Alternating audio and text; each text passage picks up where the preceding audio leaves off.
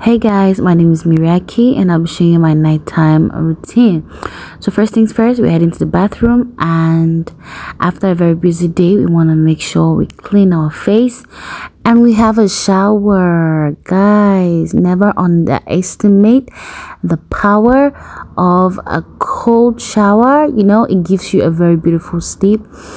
I do take my bath twice a day, especially on days when I was at work.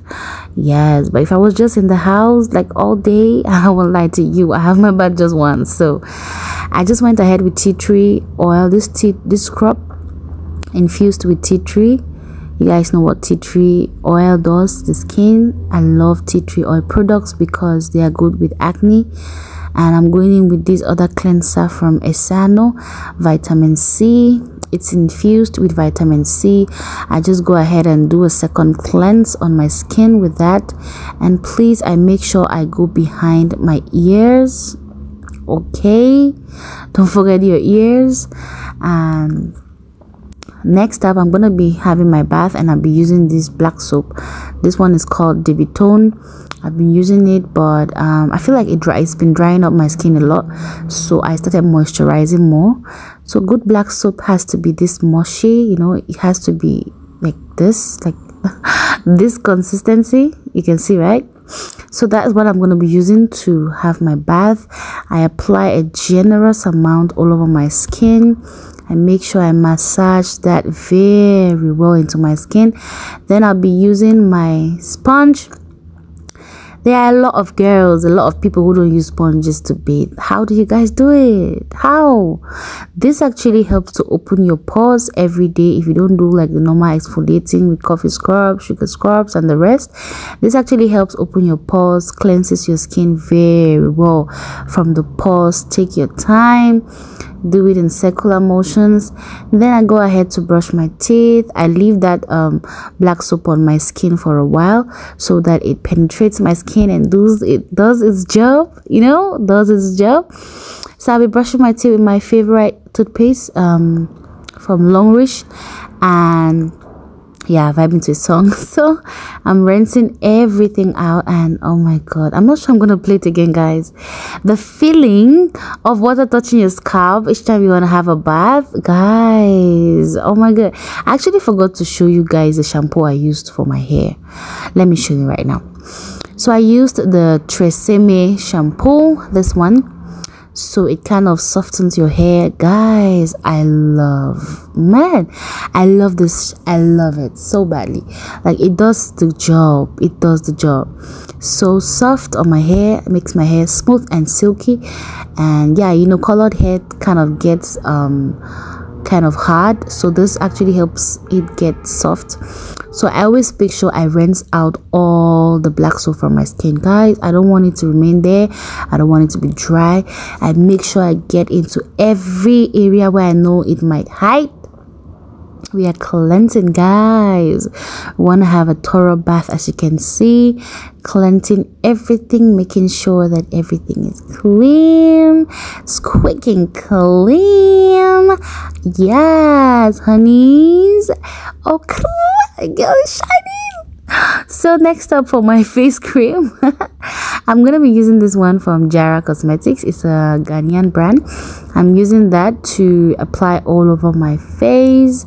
I don't actually apply body lotion all over my body at night. What I usually do is just moisturize, or I apply my serum in the night. It just depends on how I feel at that moment.